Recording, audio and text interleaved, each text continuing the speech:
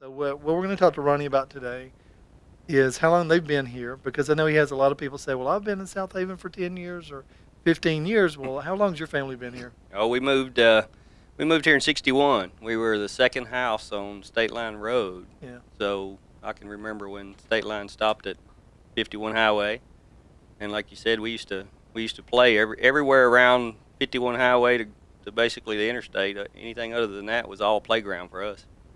Yeah. So let's get right into it. Sure. How's the city of South Haven doing? Oh, we're doing great. I mean, that's one thing we want to stress is, the city's doing fine. We're running day to day just like we need to, and hadn't slowed down. Well, the question is who's running the city, because I know Greg Davis is not around right this minute. He's trying to get better. And Greg Guy had to step down because of his job at the bank, because he's, with the aldermen, they don't get paid quite as much, and they still, all the aldermen still have full-time jobs. You have a couple. You have a sign company, and you work for the Memphis Fire Department. Right, right. So, I mean, everybody stays pretty busy. So let's say who is running the city. Let's say that something comes up. You join together as a board? We do. Just like always, we make most of the decisions as far as that goes. Anything major, day-to-day operations goes through the mayor's office. But with him being gone right now, the CAO takes care of that, as well as the mayor pro tem. We're day-to-day operations are great. Department heads in place. They're very competent, and they take care of their departments, and everything's just running smooth. So it's running, and I serve on the board of my neighborhood. It's 350 people. So I know that I make a lot of decisions as president, and then my treasurer, he and I talk a lot. But whenever we have big issues, like we have some repairs to do for our little pool. Now, I know we don't have a city, but we kind of have a little bitty city going on with a bunch of pools and lakes and walking trails and things like that. When we need to spend big money or raise dues, bring down dues, talk about anything like that, anything major, we bring the board in. And we don't have set meetings like South Haven does, but we just bring people together. And I'm assuming that's somewhat similar to what you're talking about. You bring the board in. Yeah, it's it's the same principle. I mean, we meet twice a month on for our actual city meetings, but it's the first and third Tuesday of every month. But as far as day-to-day operations, we're in constant communication with each other. We all work well together. Any decisions that need to be made, we can get together and have our own opinions and decide what's best for the community. Well, I want to talk about that. And one thing that I like about South Haven is it's so close to Memphis. So it's like Olive Branch, a suburb of Memphis.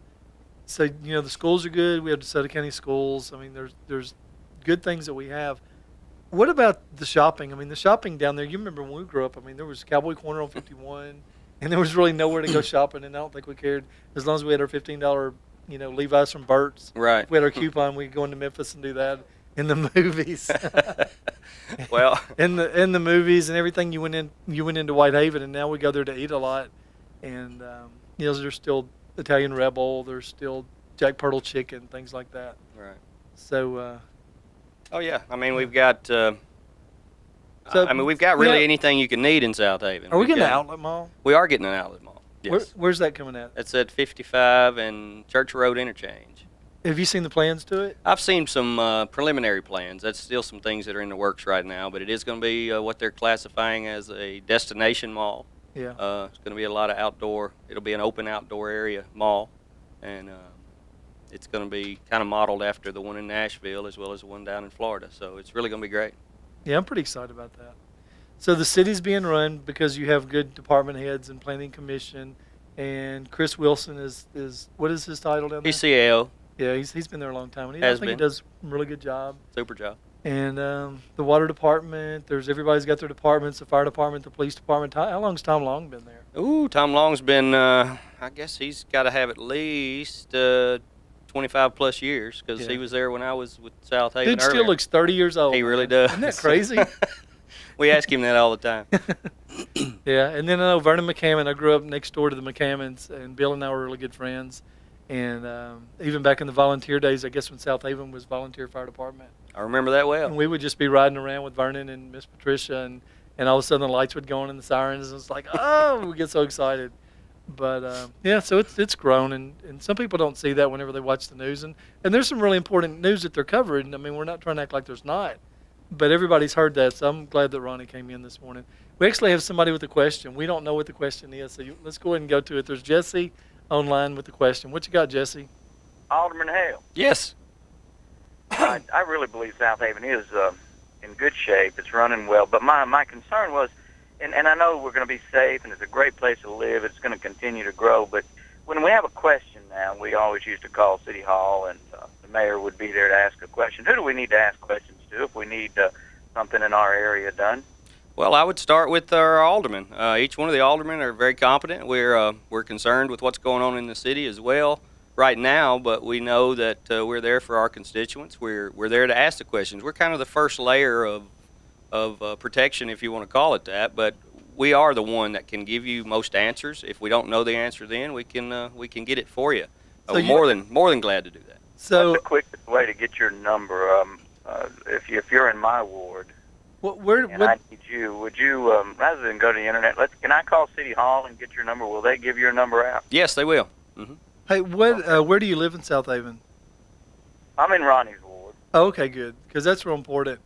That I know sometimes my parents live in Greenbrook. Well, not sometimes, they've lived there for 30 years, but their alderman has changed. It used to be Paul Aller, and then it changed, and I think now then it was Brooks. Or it was going to be Brooks, and then it was George Payne. Yeah, so now I think it's George Payne. Right. So yeah, that's the main thing to do, and I mean, I would hope that there's a phone number for you posted on the website or given out fairly easily. I know there's also a email address. So. Yes, Well, I mean that change that Mr. Gates is talking about, when you that is important though. Isn't there some kind of redistricting coming up, and do you know when that will be approved? Actually, we're waiting on official approval now from the federal department to redistrict South Haven? Right, with a census every 10 years, it's mandatory. We redistrict and redraw the lines so we can have equal representation across the city. So when do you think that would be available? Well, we're just kind of waiting to hear from that any time now. It should be coming out pretty soon. I've not heard an actual date. I'm gonna look at your notes, Ronnie. Look at my notes there and see what we've got. We have not heard an actual date, but that is something we're checking into and hoping to hear something pretty soon. Well, when you say equal representation, you're allowed to represent so many people each, or try to keep it equal. How many people each? Do you know what that number is? How many people are you supposed to be? How do you divide it up? He's asking, and Andy doesn't have his headphones in right now, so he's asking me to repeat your questions. So what you're saying is, when does it get big enough that you split it up and divide it? Is that what you're kind of at? Is that what you're saying? No. I think if there's 10,000 in Ronnie's ward and 3,000 in Miss Katie's, you would want to go ahead and make those about 6,000 apiece or something. Is that correct, Ronnie? That's right. We try to make it as even across the city as we can. We know there's going to be growth in different areas. That's the reason the census is done every 10 years, and we try to follow those census lines according to state law. The city grows so fast. But like we're talking about in South Haven, now Miss Katie is over there by City Hall. She's in Ward 1. And you're over by Colonial Hills. Pretty much everything west of Highway 51, right. Colonial Hills isn't growing quite as fast now as, say, Southeast. We can say Sure. Southeast of South Haven. Southeast, South So Haven. I would imagine the population growth is going to be higher there, say, Goodman to Tullahoma, all the way down to Getwell, and if it goes all the way to Star Landing now, or College. Down to Dickens College. Place. And now with the economy getting a little bit better and a lot of homes being built and closed and sold, I mean, is it really fair to think that you should go with a certain amount of people? Everybody gets 6,000 people? I think it is, Ronnie. Don't you just keep being pushed east toward the population? That's right. That's where everything's kind of growing now. I just learned something. Thanks, Jesse. Actually, right now, our Ward 6 is easily twice the size of some of our other wards, and that's a little bit unfair, if you want to call it, as far as representation goes. So that's why we change these lines around to make sure that everybody gets equal representation. Well, thank you. Good question. All right, man. Thanks for calling in, Jesse. Okay, let's take a break. We're going to come back and maybe take some more questions. The number's 901-260-5926. Thanks for calling in on the TJ Cates and Andy Demetrio show. All right, we're back on the TJ and Andy show. With Ronnie Hale. With Ronnie Hale, South Haven Alderman.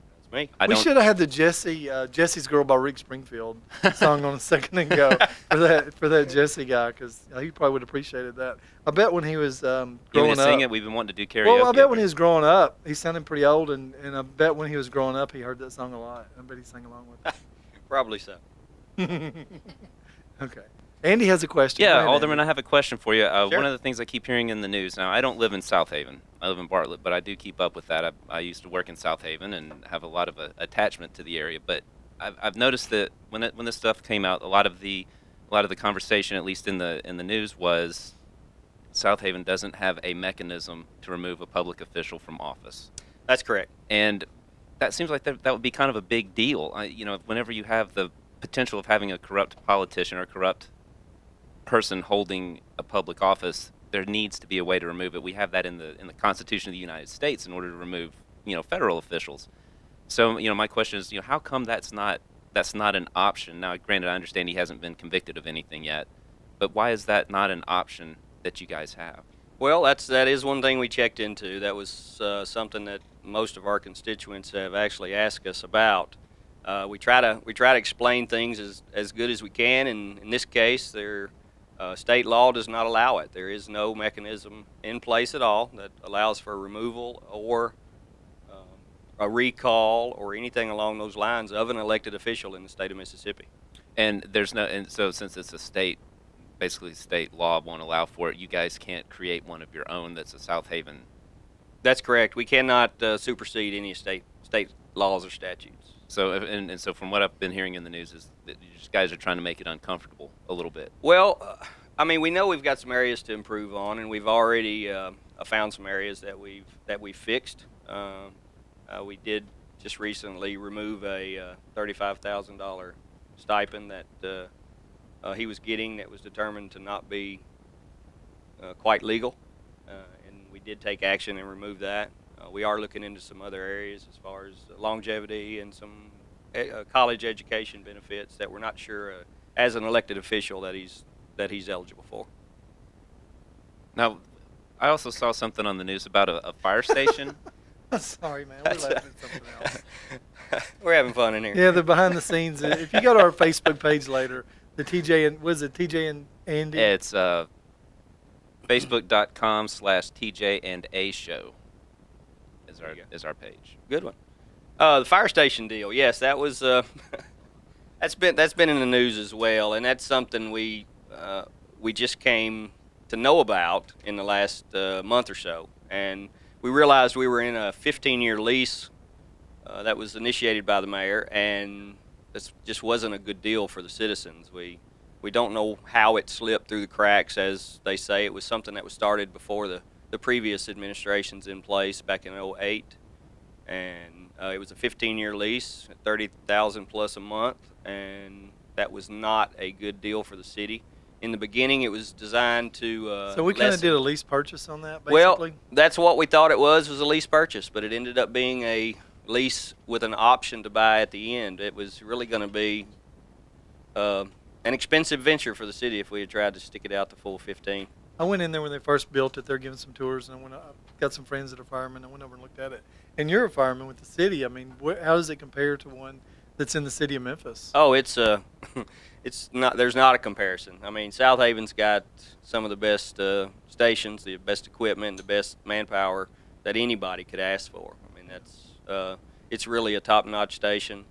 We've had some concerns with what it looks like, but I mean, they're not made to be a square building with 10 roofs anymore. Well, it needs to be functional. So, yeah. Well, you know, Bartlett has lime green fire trucks. We're kind of cool too.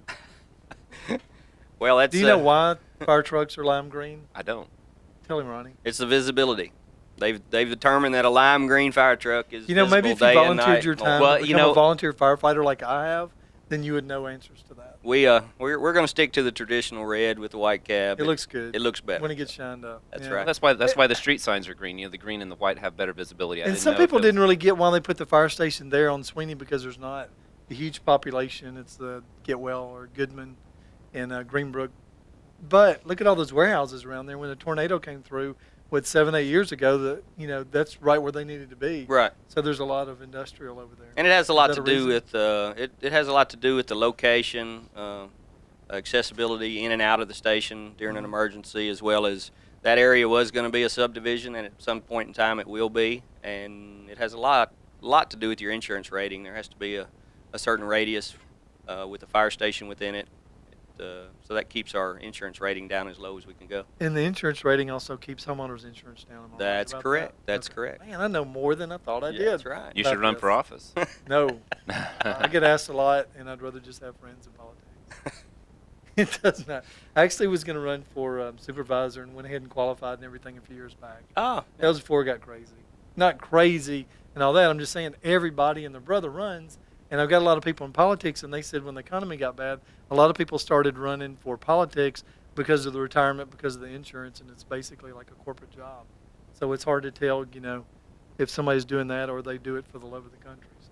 well, we hope the ones that run are really doing it for the right reasons. I mean, obviously there's some that enjoy it as the perks, like you said, but that's not something that I look to do. I mean, we all want to make an impact in our life, and this is one way we could do it. Yeah, that sounds good. Okay. Well, we have just a few more minutes. If anybody wants to call in, the number is 901-260-5926. Is there anything else you want to cover when we come back, Ronnie? I think we have two more topics than your brother said. He's got a twin brother named Donnie. Hey. And every time anything happens, we always blame it on Donnie.